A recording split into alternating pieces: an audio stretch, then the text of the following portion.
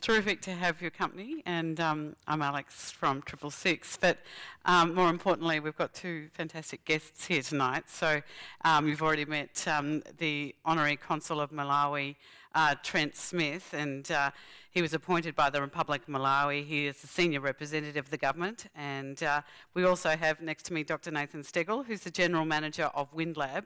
He is a co-founder of Windlab and a global leader in the field of wind resource assessment. It was quite great sitting next to him while William was making that windmill. Windlab is a private company with headquarters in Canberra and is wholly owned. It's got wholly owned subsidiaries in Canada, South Africa and the United States. So let me just go to my guests. Who wants to go first, just with a general reaction? Yeah, I'll go. I mean, my first reaction, I actually really enjoyed the film. But the thing that struck me all through it, the reason I enjoyed it so much was William himself. Yeah, he's an He's extraordinary just so guy. likeable. Yeah. That's why I enjoyed it, really. Yeah. I agree, in fact, with what Nathan just said. And I think the thing that strikes me about William is his English he struggles with, but you can tell he's a very rounded individual. You don't need to hear him speak to understand that there's a lot going on in that mind of his, and you can just see. When you see it in his eyes, you can see him reflecting, thinking, and looking back, and really in a way that I think others don't fully understand. He appreciates his history, he appreciates where he's come from, and I don't think others necessarily understand that, and I found that fascinating just looking into his eyes. There was a lot of the time when, I think there was a word used earlier on in the film which was masala, which was crazy people. And I was looking into William's eyes, like you said, and you were just looking at him thinking, he's looking at these other people thinking they're masala. Like Tom Riley, you know, was being nice and trying to do the right thing, but then he's sort of, oh, don't drink when you go to university and don't do this. And it was like your nagging parents or something, and you could just see it all the time in William's face. It was fantastic. Yeah, there's I just think an incredible wisdom there. We have got a microphone here too, if you did want to make a comment yourself or ask a question of either Trent or Nathan. In terms of what, it's obviously just that whole simple thing of grabbing an idea and making it happen has inspired people. Yeah, look, fundamentally, you know, there's an issue that there's not enough education, there's not enough power in that part of Africa. So, well, in all of sub-Saharan Africa. And Williams really just said, well, how do I solve this? Appropriate technology. And absolutely, and Windlab knows that there's plenty of wind resource across that part of Africa and across a lot of Africa. So we're hoping ourselves to go and, you know, maybe do it on a slightly bigger scale, but essentially do a similar thing. And well, just tell us a little bit more about that. Well, sure. I mean, so Windlab's got an office in Cape Town. We employ about 12 people there. We've been active in South Africa since 2007.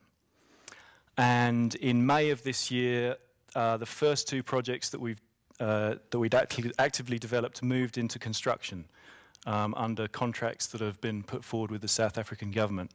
Now, to put those two projects into perspective, combined they will generate about 230 megawatts of total power, and on average, in an average year, they'll provide about 700 gigawatt hours of power. Now, to give people some perspective in comparison to Malawi, that's about a third of what Malawi currently uses in total. So those two projects that Windlab have done in South Africa could provide about a third of Malawi's electricity.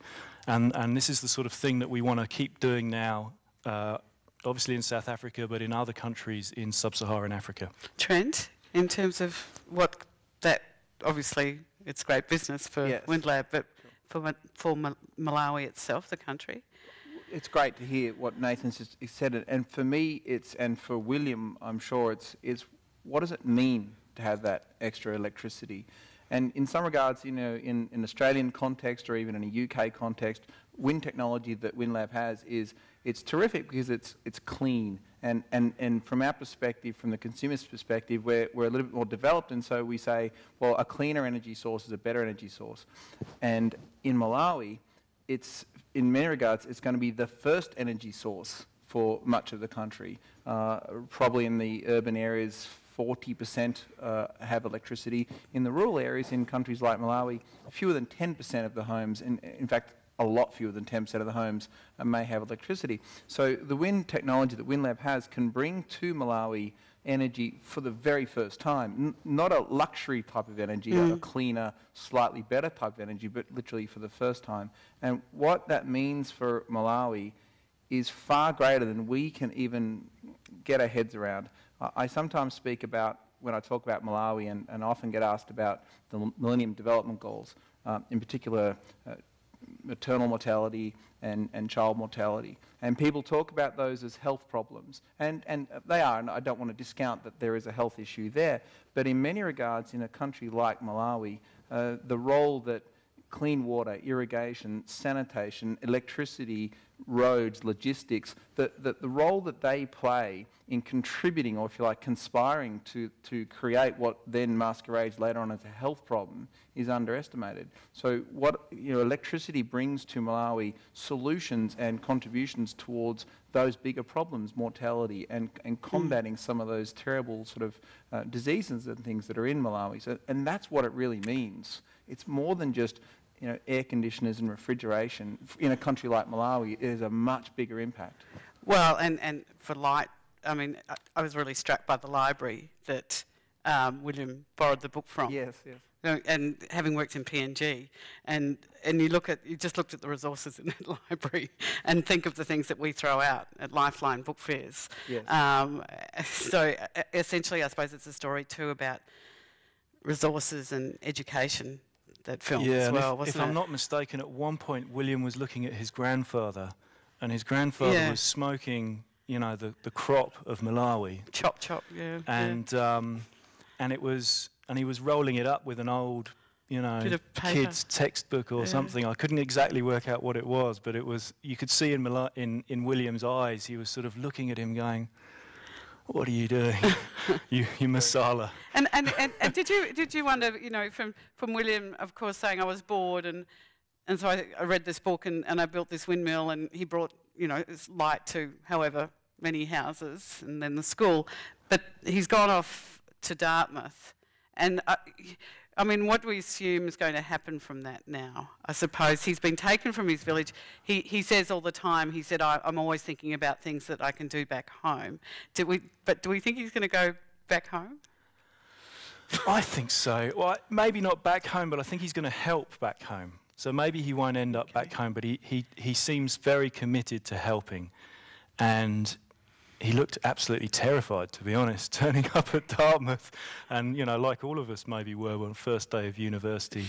But I think he will help. Yeah. And I think it was so interesting with what's the American's his sponsor's name? Tom Riley. Tom. Yeah. And when he was asked about why, and he said, basically to be a father figure. And I was thinking that whole kind of statement about paternalism. Yes. And basically, that's what he was saying he was being. Yes. But paternalism is used as a derogatory. Yes, yes. But I thought in this point, it was kind of simple and pure in a way. What do you think about that? A lot of African students, and certainly Malawian students, come to Australia on DFAT and AusAid scholarships. At any one time, there's probably 2,000 or thereabouts African students here in Australia. And the overwhelming majority of them want to go home.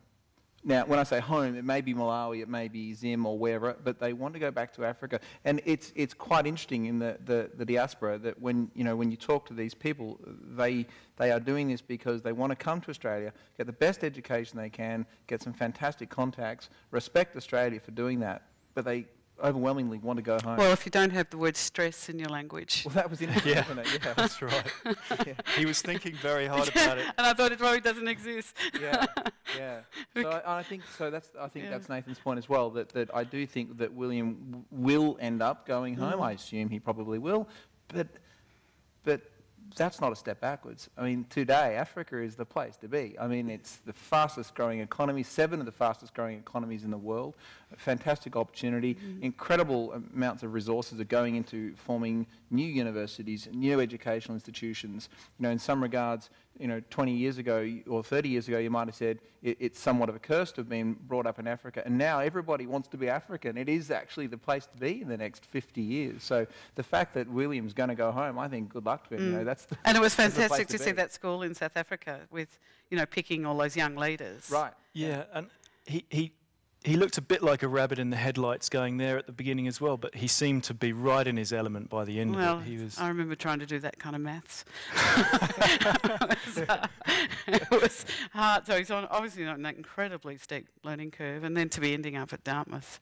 You want to know what happens next, don't you? He's obviously got the innate ability, and he's got the drive and the entrepreneurialism. So what they're, I guess, trying to do now is apply some structure, so that he can then channel that thinking and channel that energy. And everybody does it. I think it's a good idea to go to university and put some of that structure around that sort of creativity. But the balance is not having one dominate the other. And I mean, a school like Dartmouth is probably on the right track, I think. It's a pretty good reputation. And Nathan, I know you sponsored this film tonight, which is great.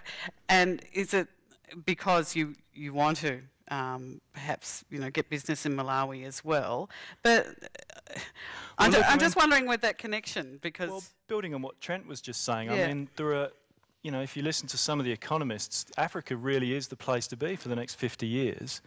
And we've got this great technology that helps us find, the best wind farm sites in new countries that we go to.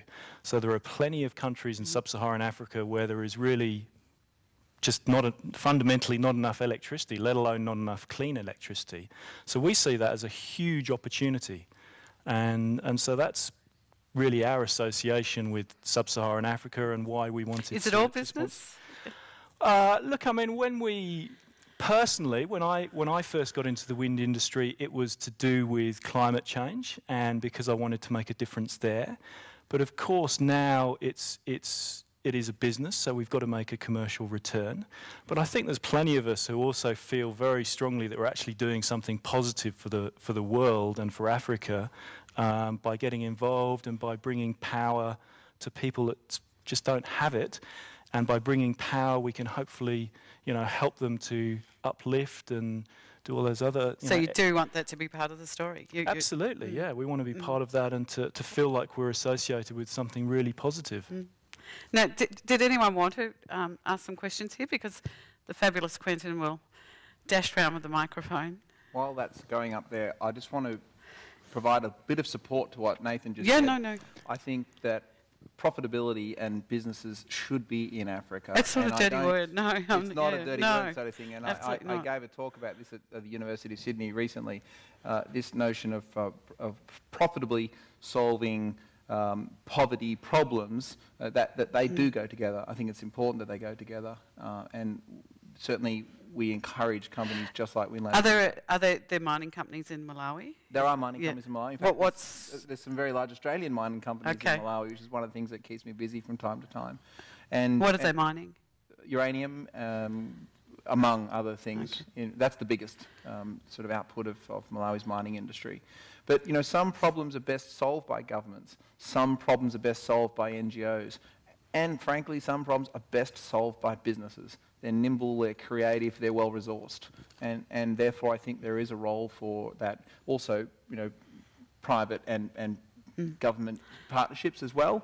But certainly, we fully support business as a solution to a lot of those, particularly as I described earlier, logistics problems, which then start solving your health and education problems as well. They're very complex problems, and no one particular sector is the right sector to solve it. That's a great point to make. Now, Quentin, you've got someone with a question. Hello. Hi, Muli Banji.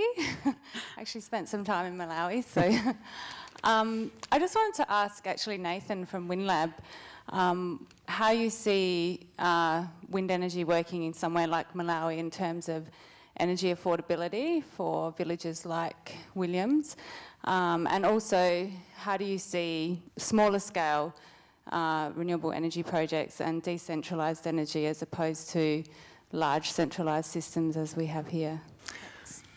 Yeah, I might go back to to South Africa to give you a real example. So in South Africa, the recent renewable energy bidding process for projects has delivered projects that have power prices somewhere lower than $70 or $80 a megawatt hour. Now, if you put that in the perspective of what else is available to South Africa, it's the cheapest by quite a margin of any electricity source. So that includes coal, that includes gas, that certainly includes nuclear. Nuclear recently selling in the UK for $150 a megawatt hour, which is... I'm not disputing renewables, I think it's the best option, but I'm talking about just in terms of affordability, given that, you know, their energy costs are pretty much almost zero in the sense that they're collecting firewood and obviously using some paraffin for lighting. And so, yeah, in that sense, for small villages that can't afford energy, that don't have the infrastructure at the moment, how does that sort of work? Well, as I understand it, in Malawi, demand far outstrips supply. So if we're able to deliver the cheapest energy, essentially, that there is now, then we would expect that you know, people will be able to take it. I'm sure it's going to be a challenge for people to pay for that power, but we would certainly expect that people would be able to take that up, and that the electricity itself will act as an additional economic stimulus to those, you know, to those countries.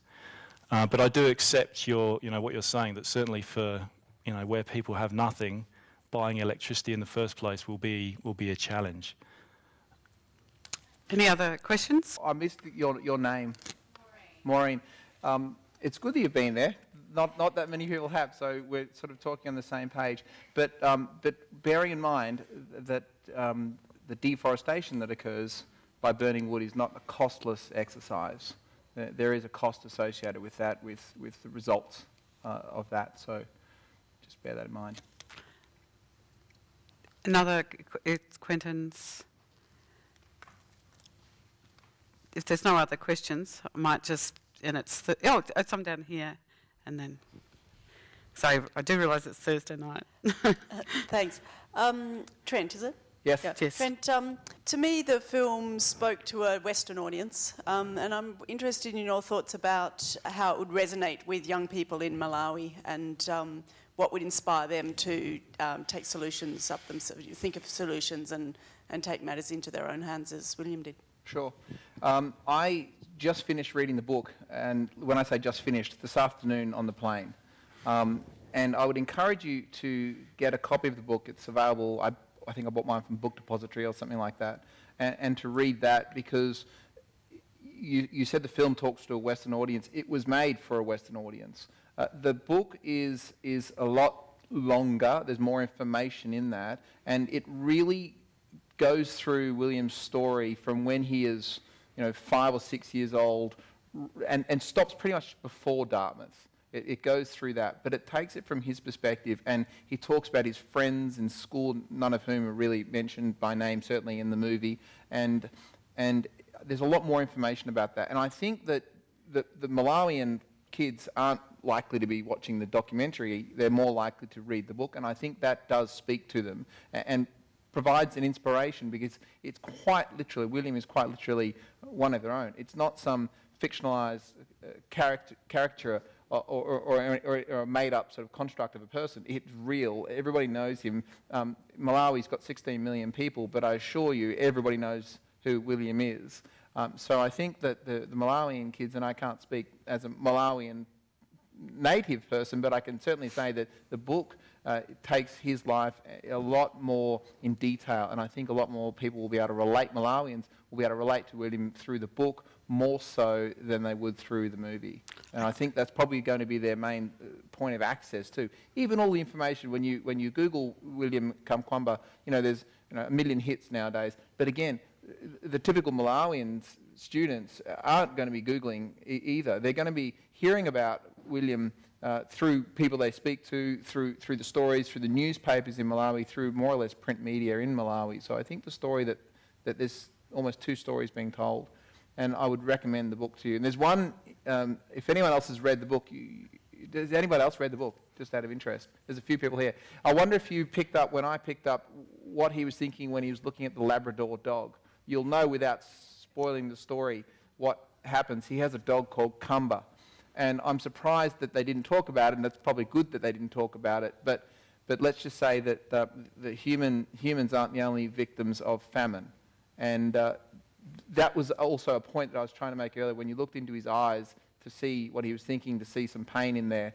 And again, there's a lot more revealed in the book, and I would strongly recommend you read that. Though you can see that film being shown when they all went to watch the soccer, the football. Yeah, well, yeah. And you can see that, that's going to get rolled out probably in groups like that around the country, don't you think? And there's TED Talks also in Malawi as well, so absolutely. Yeah. But just at the village level, I'm sort of talking about, it's more likely that the story will get out in more depth than a 90-minute video. Any other questions around?